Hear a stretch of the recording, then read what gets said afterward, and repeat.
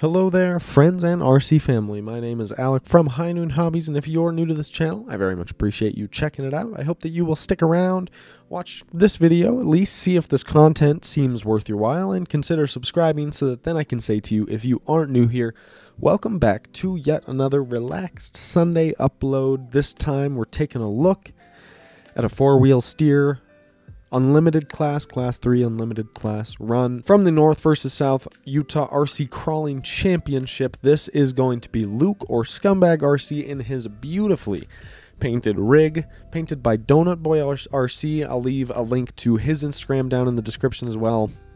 He is absolutely killing it on these paint jobs lately.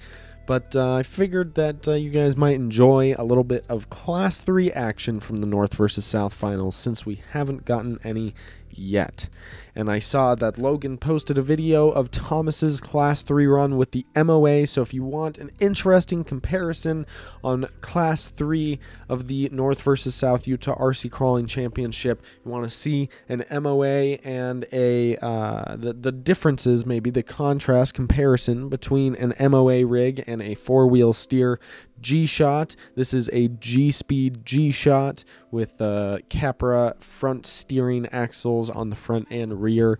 So if you want to see a good comparison between those two trucks, go ahead and check this video out, and then check out Logan's video over at West Desert Wheeler. I'll leave a link to his channel down in the description as well. But let's get right into it, shall we?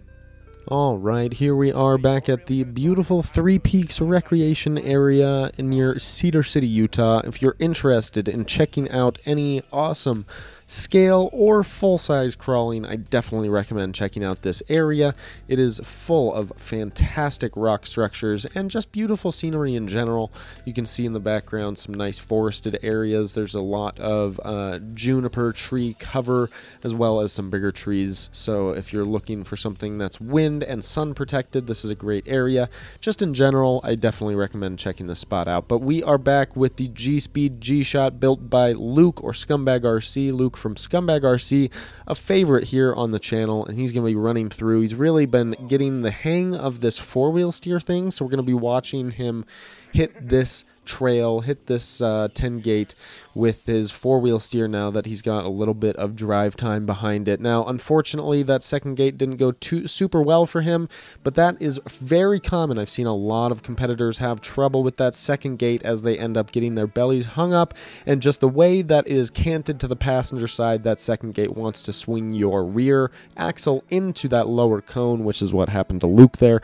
He's taken the upper approach for this third gate, which is an interesting one. Most competitors came from the lower section and kind of just squared up to that V-notch section.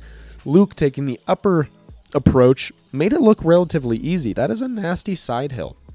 But by using his rear steer, he was able to keep his rear axle above his front axle, but he was also able to kind of just gingerly crab walk his way over without unsettling the suspension, and he ended up making it through gate 3 super clean. Gate number 4 there, as you can see, that nasty dip, not a problem at all for a G-Shot because they've got such ridiculous approach and departure angles.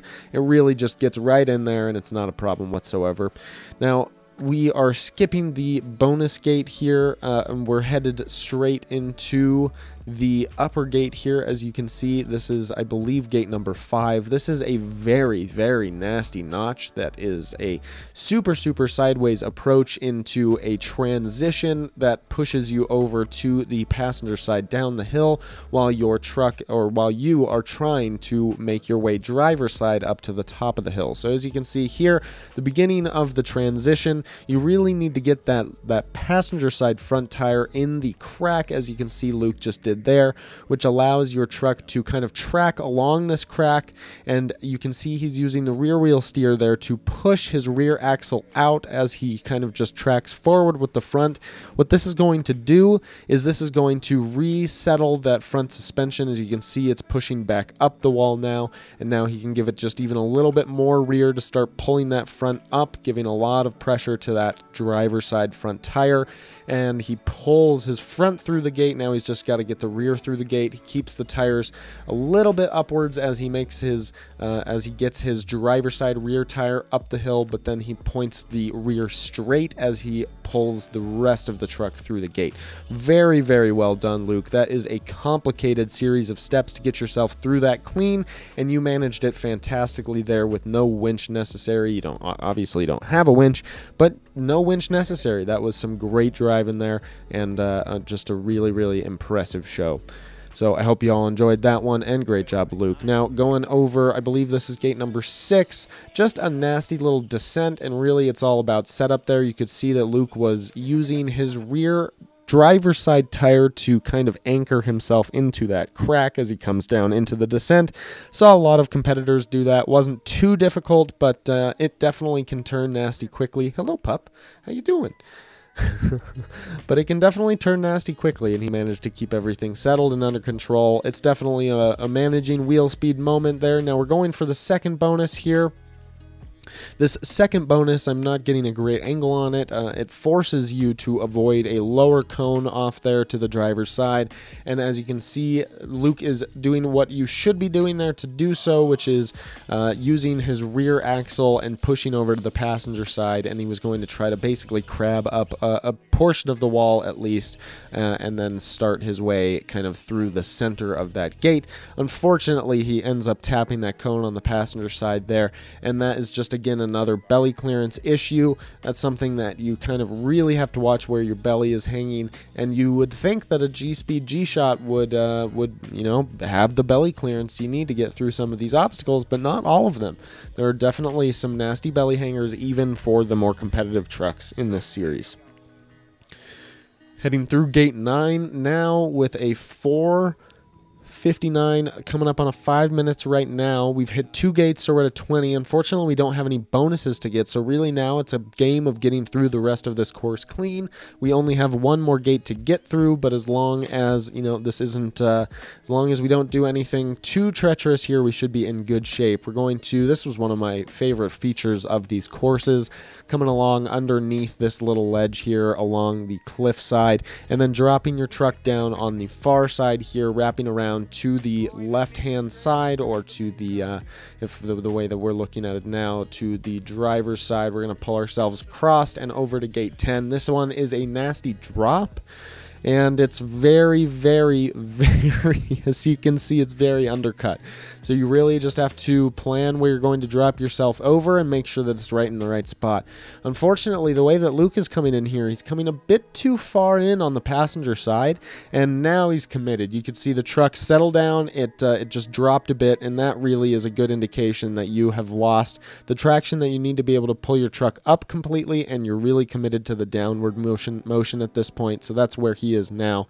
And you can see what I'm saying. He's way too far to the passenger side. The idea of crab walking over, I think, was actually a really good one, but he probably should have just been a couple of inches over to the driver's side when he started that movement.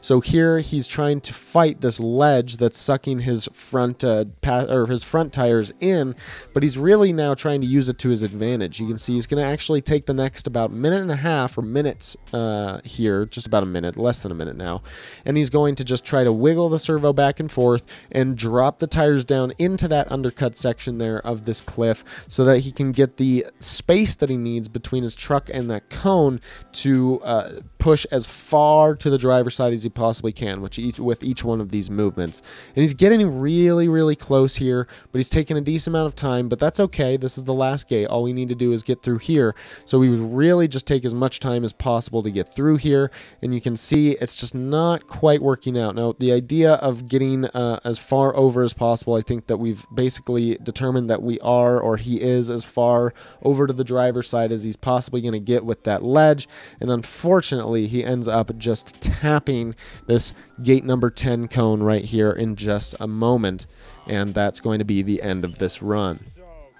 Definitely not a bad run by any means. Finishes up just underneath a 730 with a 30, and that is quite impressive for these unlimited courses. These were some of the tougher unlimited courses that I had seen in my, well, I guess short comp career so far, but nonetheless, I thought that these were some very challenging obstacles to get through. Let me know what you think in the comment section down below. Did you enjoy my little synopsis of this four-wheel steer run? Do you prefer a four-wheel steer truck, or do you prefer a drag axle truck? You let me know. You let me know in the comment section down below. I'm interested. I'm curious to find out what you think. And besides that, that's all I've got for you guys today. Enjoy the rest of your Sunday. I hope you get some crawling in this Sunday, and happy Father's Day, everyone. That's pretty cool. It's Father's Day time. Enjoy some time with your pops. Get out there on the trails, and we'll see you next week. Cheers.